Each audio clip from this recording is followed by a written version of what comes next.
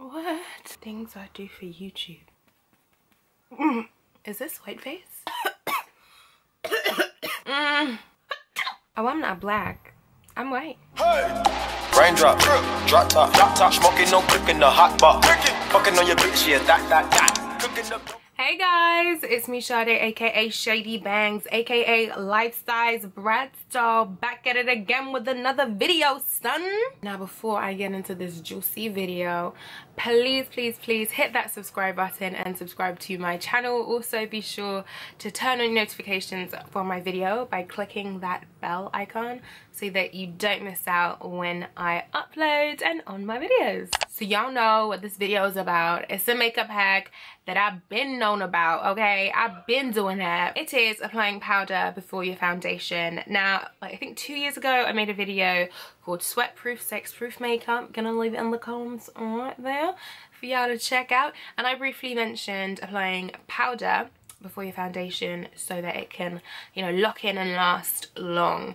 And I've been seeing a few beauty gurus on YouTube make some videos testing it out, and I thought, you know what, I'm gonna show you guys how I've been doing it, alright? How I've been doing it, alright? I also share some tips on how to keep your makeup sweat proof, sex proof, to withstand this summer heat, and maybe if you're gonna be having some summer sex. Ow, I think that was the shittest wink ever. If you like matte durable makeup, you're gonna definitely like this video. And if you like this video, please give this video a thumbs up and maybe a comment. Let me know what you'd like to see from me next.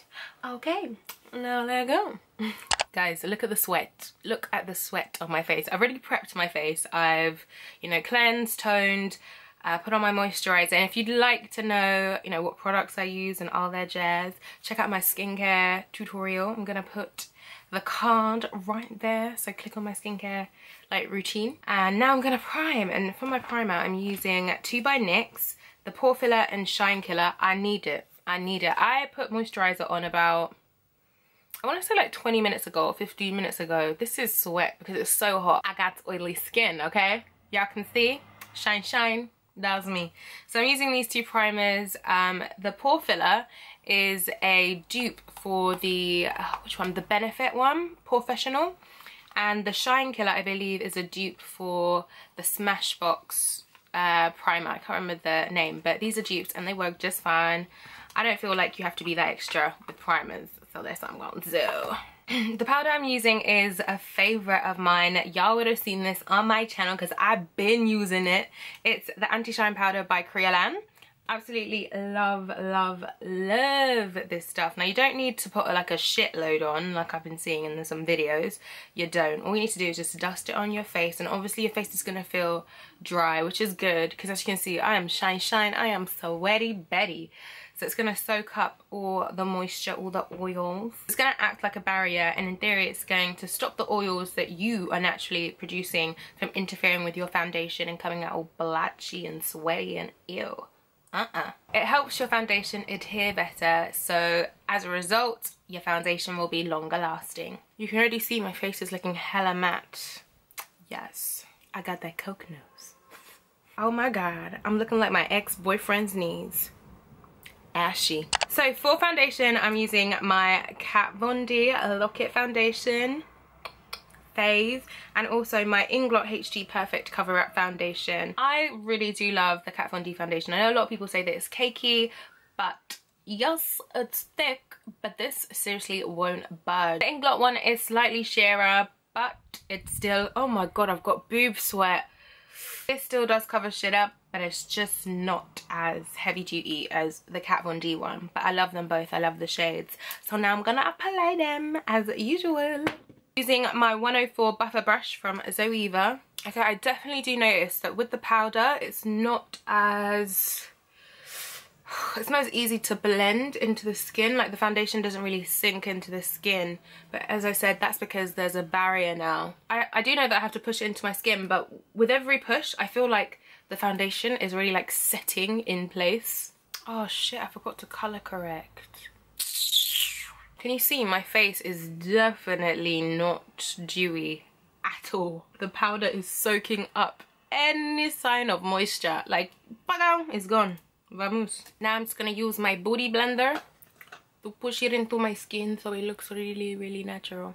Hey, it's me again. So talking about like sex proof, sweat proof makeup, I had to mention this product. Now this is the NYX eyebrow gel. You would have seen it in my eyebrow tutorial. I'm always using this. This seriously is the one you need in your makeup kit. This eyebrow gel, oh my god, it has stayed on overnight. It has stayed on through sex. Eyebrows still there. This stuff is amazing. You need to buy it. Okay, so my eyebrows are done and I'm going to continue doing my makeup and then I'll come back to you guys and show you how I finish it. Alright, see you soon. Okay, so makeup done or whatever. To finish my face and bring back some moisture to it because it is hella dry. What I noticed when doing my makeup was that it was really hard to like blend out products, which was kind of annoying. But, you know, I worked through it. So that is something you have to be aware of. But I'm going to use Max Fix Plus spray to bring back moisture to my face, because sometimes when you're using like a lot of powdered products you can look a bit ashy and a bit lifeless. So this is going to bring me back to life. Shout out to Evanescence. Who remembers that song? Bring me back to life. We're not going to be doing that. So I'm going to spray my face. An alternative is to use a mixture of rose water, glycerin and distilled water. You can make your own Fix Plus spray if you're on a budget. Now to actually lock in your makeup, I highly would recommend you invest in a setting spray. Now I own 4 and I'm going to show you all 4 of them. The first one being drugstore. This is the L'Oreal Paris Infallible Fixing Mist. It is pretty darn good. It's accessible because obviously it's drugstore, good price point.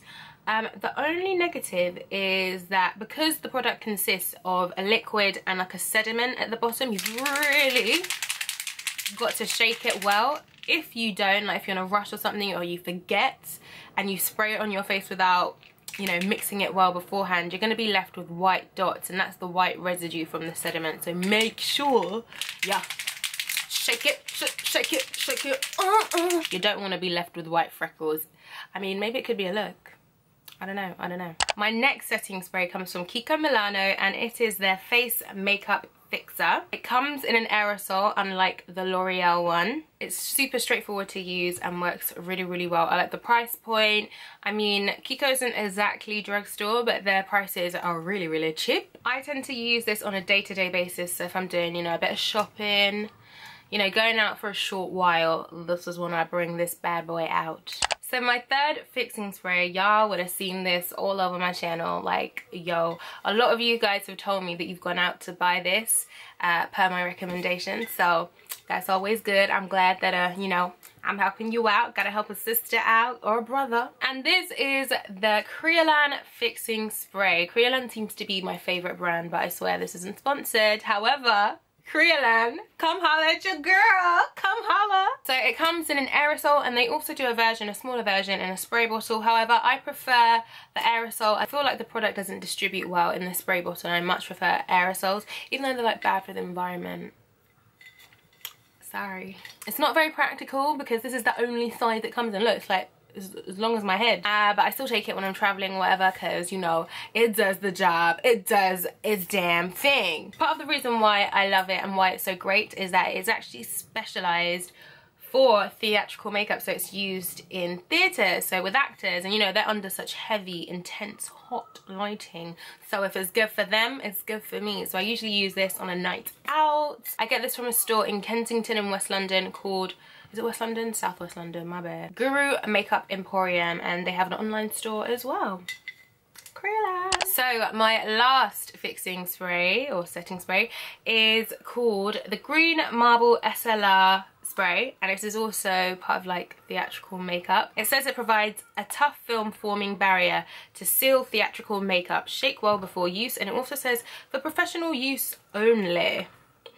It is my strongest spray, and for that reason I did dilute it into, one sec, I popped it into this NYX Dewy Setting Spray. This was really hard to get, and this is like, as I said, I'm not sure if I did say actually, this is my strongest setting spray, so I don't actually use it that often. But I remember scouring the internet, so if I can find the link to it, I'll leave it in the description box. I know you can get it in America, just not over here in Europe. Ugh. So if you're looking for something heavy duty, this is your bad boy. I'm gonna use the green marble spray mixed in with my NYX spray because I want my makeup to last long today. Jesus, the smell is so strong and alcoholic-y. Whew. And yeah, that's my makeup done, guys. Ooh, ooh. Yeah, they hate, but she mad though. I don't even know what the words are. So I'm gonna check in with you guys in about, I don't know, 10-12 hours, and we're gonna see how my face is looking, see how I be looking and all that. So I'm gonna check in with y'all later, alright? Deuces. Hey guys, it's me again, P-Head, reporting for duty. Yo, light, it's me again.